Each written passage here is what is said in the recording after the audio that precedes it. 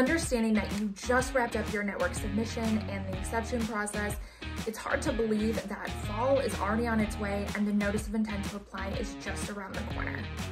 That in mind, now's a great point in time to step on the gas and to start thinking about your service area expansion markets if you're not already doing so. Each year, I continue to hear from payers across the nation that service area expansion can really be a daunting process if you don't have the intel to help you identify where the opportunity exists and how to go about prioritizing these markets. That's where I want to take the heavy lifting and the guesswork out of this process for you this year.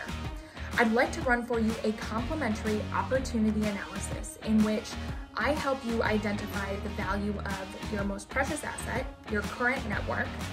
We'll take your current network footprint, and based on that, I'll help you understand exactly where the opportunity exists for expansion by county. You'll have insight into what the network build effort looks like to market in each county, and you'll have the insight into what the return on investment would look like to expand into each county once you achieve average enrollment. Not only will you be able to understand network build effort and revenue opportunity, but I'll also help you understand exactly who you should contract with to go about quickly and efficiently filling those specialty gaps. That's what's really going to help you achieve speed to market.